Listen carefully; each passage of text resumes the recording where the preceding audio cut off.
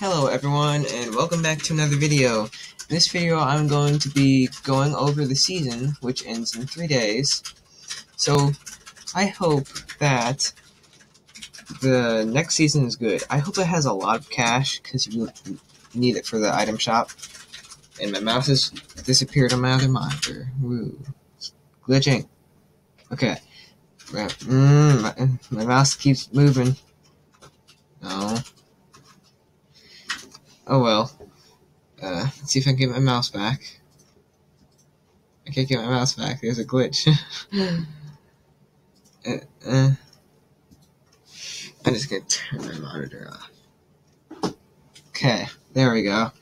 So, first there was this bubble tea. I don't like it. I don't see the point for it. And then, oh, whoops. Go back. So, then there was a gold bonus for 500,000. Then there was a title for Ultimate Racer. And so on. More money. The Heartbreaker Level 2 or LV2. More cash. Clap, clap, clap, clap, clap, clap, clap. Very hard to say. There's Cupid's Arrow. My favorite car for this season is the Bimmer M6. More cash. A really cringy sticker. More cash. And then the best title for the season was obviously not a bot. I don't know if they chose this title because people were botting. And then more cash. And then, of course, the Dominator. I have more than the 500 races. Like, if I go not my team. If I go to the team, it shows an accurate amount.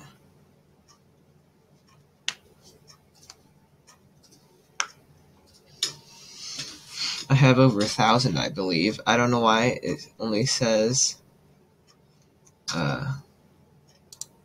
goes up to 500. So, I have 1,061, which is pretty good, and there's like not many people on team anymore. So anyway, that is how many races I've had, or done. So yeah, it's basically an overview of this season, and yeah, so it ends in 3 days.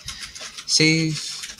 I sure hope that there's a lot of cash in it, because for the item shop, especially for the weekly ones, and there should be. I haven't seen any spoilers for the next weekly one in a few days, but they should be pretty good.